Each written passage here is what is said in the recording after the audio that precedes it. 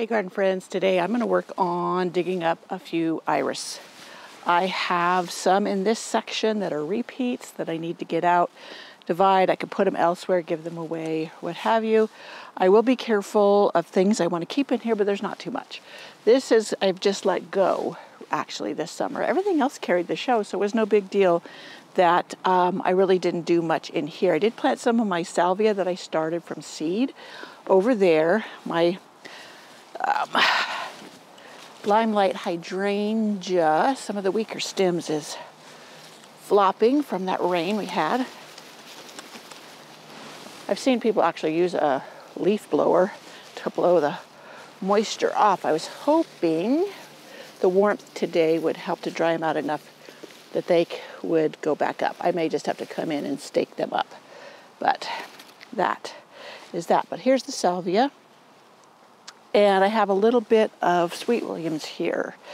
And I have some volunteer hardy geraniums I don't really want in here, so I'm going to pull those out too. But first off, I've got to be very careful of the tubing here for the drips. I have cut through it before accidentally. I do have volunteer strawberries here too, but that I can just dig through. I just let them run as a ground cover, and I enjoy their fruit along with the robins and other birds. But you see how easy? I just stuck the shovel down in there. I'm going to pull out the strawberries attached themselves to it, the leaves, but I want to shake off the dirt. Don't want to take all the dirt away with it. Oh, those strawberries are very intertwined in there. Okay, did I get all the tubers? No, there's a piece of a tuber right there. So, one tuber. Now I will look at my video where I did of all the irises to see what color this was. I think this was a burgundy one. And then I will mark the leaves, and if I'm going to give it away, but if I'm not going to give it away, I'll just put it on the back hillside and let it come up, and then I'll know when it blooms. But if somebody wanted to know what color it was, if I gave it to them, then that's why I would mark the leaves. So, or if I was going to store it for a bit before replanting it. So we are going to dig up this one. I realized when I reviewed my footage that my other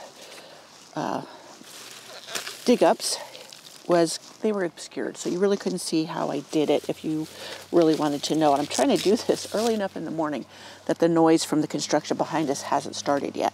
So probably they're going to start pretty quick. And it's pretty noisy. They've been jackhammering concrete. So here is my iris, and you notice it's kind of got an open spot in the center, and it's growing around that. So I am going to get my garden fork. You could do this with a shovel. And I'm going to dig up. Now, it just popped loose from the other one. You can dig up the whole thing and then divide individually, or you could just do it this way. It doesn't matter because it will split right where it's connected to the mother easily. So, you see that piece of rhizome there? So, that's gorgeous. Gorgeous rhizome. So, this part, see, it even has, I would have split this off because it looks kind of old and gnarly, but it's got new growth. Little rhizomes coming off of it. Let me see if I can get this up to you so you can see that well. See, it has little rhizomes coming off of it. So, what I do now is I take my garden scissors or shears. I'm going to dig up the rest of this because I didn't want it right here. But I'm just going to take off the leaves. You do not have to cut them in any particular angle. Water is not going to sit on top of them or etc. or do anything. Now you do this, one of the reasons is when you replant, then it will not topple over because it's going to be very shallow. And also you go ahead and trim back some of the roots. It doesn't hurt it. And that will encourage it to put out new roots into your new planting area. Now I could split this off more, or I can plant it all as one piece. And I'm going to plant it all in one piece. And then also, I'm going to dig up some of this to give to a garden friend. And that's coming up in a future video. And you're going to love it. Now, behind this one is an echinacea that reseeded itself, and I will dig that up and put that somewhere else because I don't want that here either. Now this one split off as I was pulling it up, and that's fine. It's not going to hurt anything. So there's 2 rhizomes here now, and this one has little shoots coming off of it. So this is a good one. This is a nice big healthy fat rhizome, however you pronounce it. And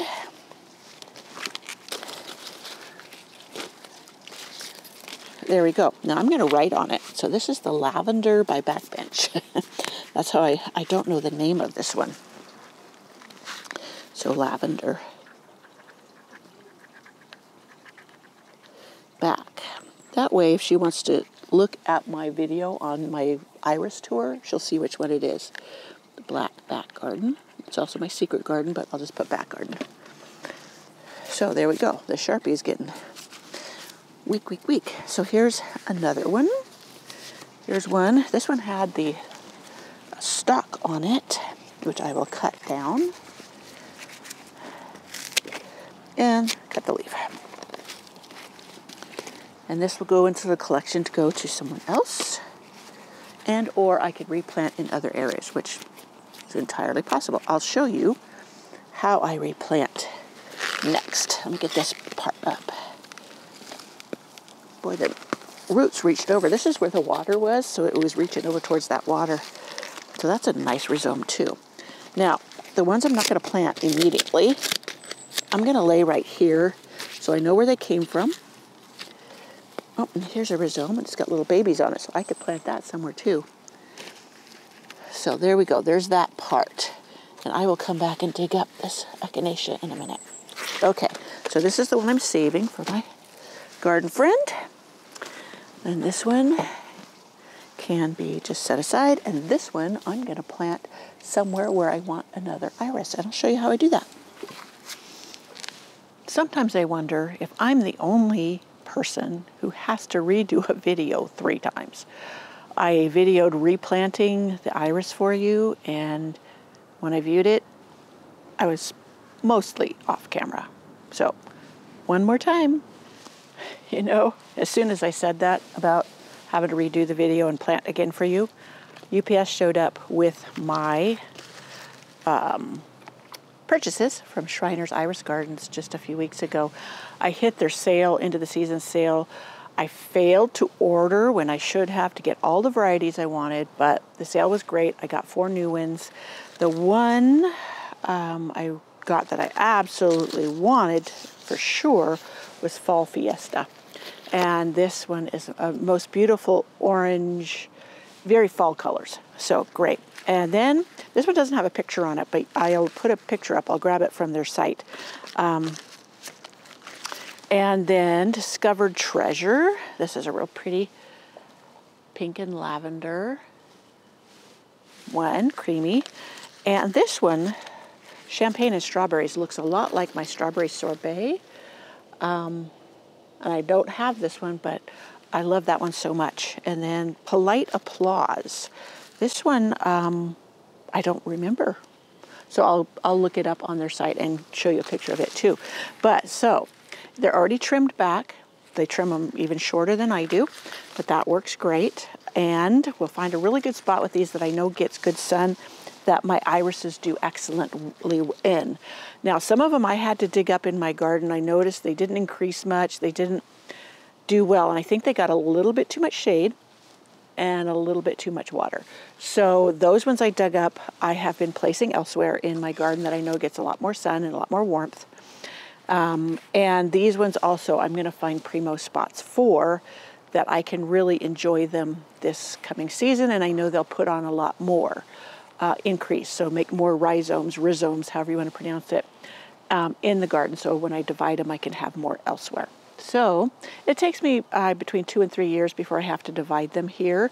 I'm in zone 8A, but I'm in the mountains. So I have a short growing season, and because of the tall evergreens around me, I struggle to get a lot of direct sun. The most direct sun I get is in the height of summer and then it starts to go lower in the sky and behind the tall evergreens you may or may not be able to see around me. And if you've watched my videos very often, you will see the tall trees behind me. So I'm going to scout out places for these, and then there's also a couple more I want to dig up and plant in other spots. So just so you see how I plant my new or divided irises.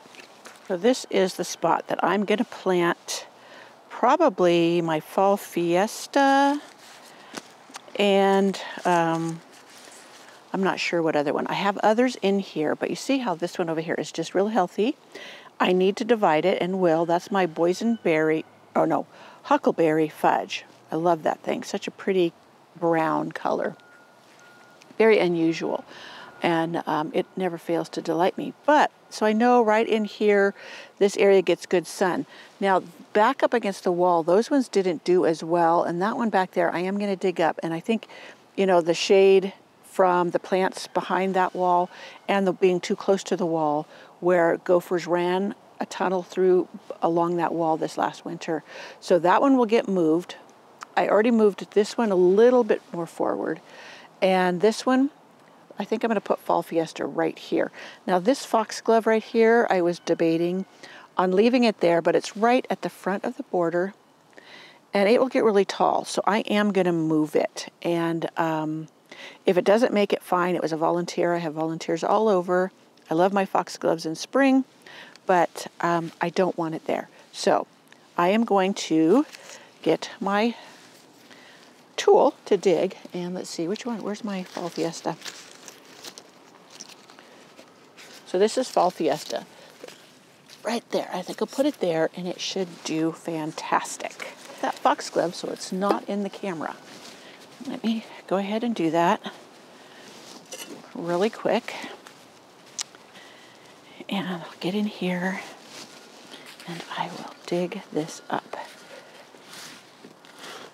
I don't know what color it is. Like I said, it was a volunteer, but it's a good healthy size. Let's see.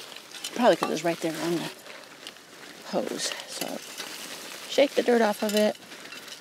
Oh, there was an iris right there. See, I didn't even know that.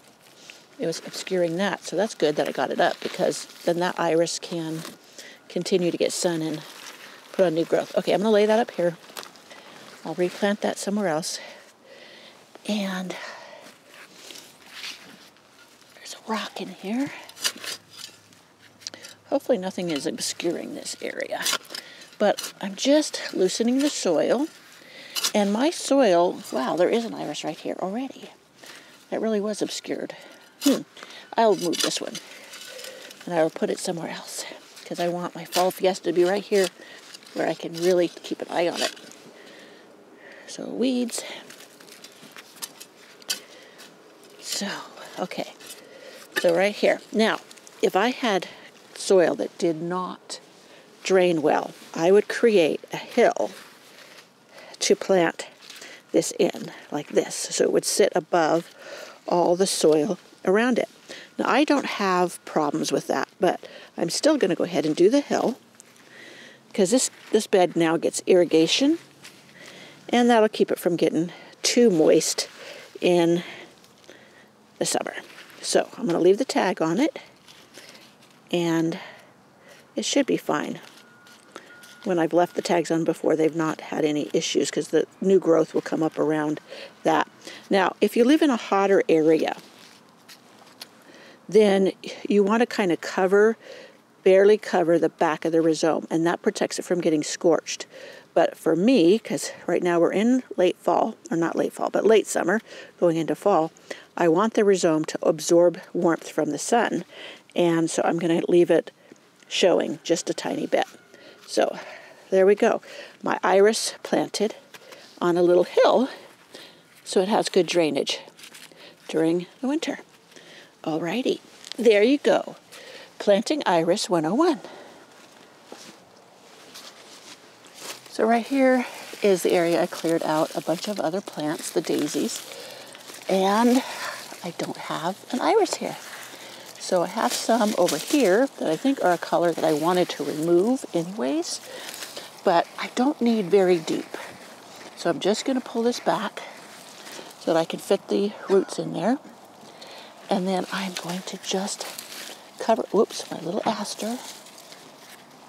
I'm going to cover the roots and just sink it down in there. So by topping it, the leaves, it won't pull it out of the soil because it's very shallow. And I cover the backs barely. Now, because this gets a hot sun area, I don't want them to scorch.